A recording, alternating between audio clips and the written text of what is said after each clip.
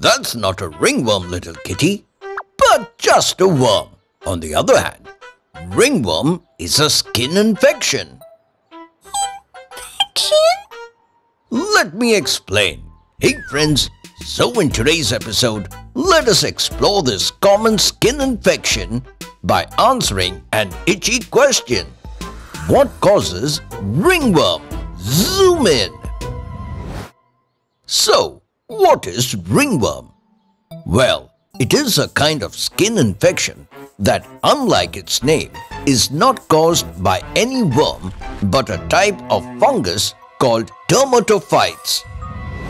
These fungi are generally found in moist environments such as pool areas, public showers, wet soil, etc.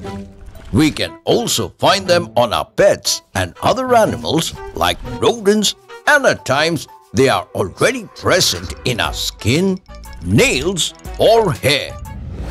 And when someone comes in direct contact with these fungi, they take this opportunity to stick to our skin.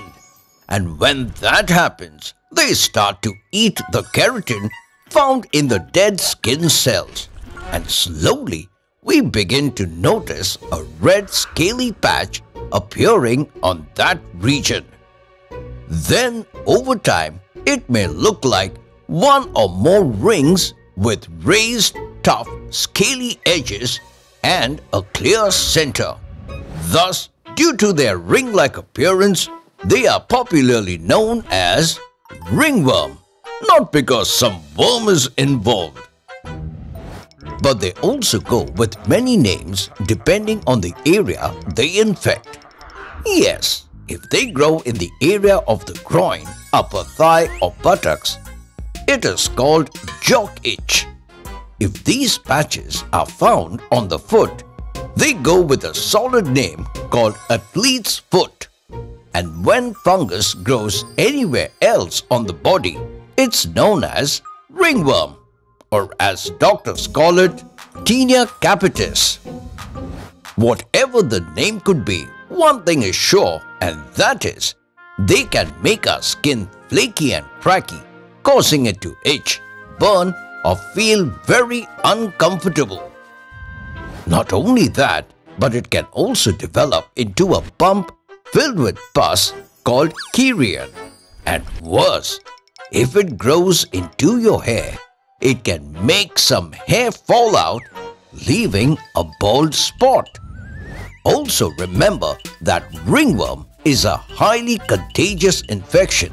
It can easily pass from one person to another through skin-to-skin contact or by sharing personal belongings like clothes, hats, combs, etc.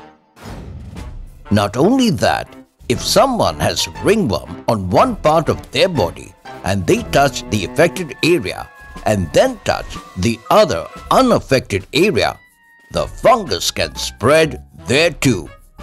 So it's vital to treat this infection ASAP because it spreads too much. How? Let me share a few tips. In most cases, antifungal creams, sprays or powders may solve a mild infection.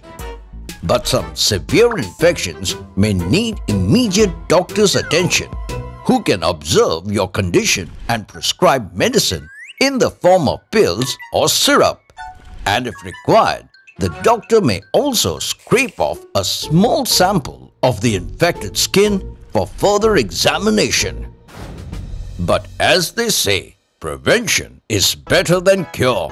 So, to avoid getting ringworm in the first place, make sure to keep your skin clean and dry by bathing daily and using clean towels.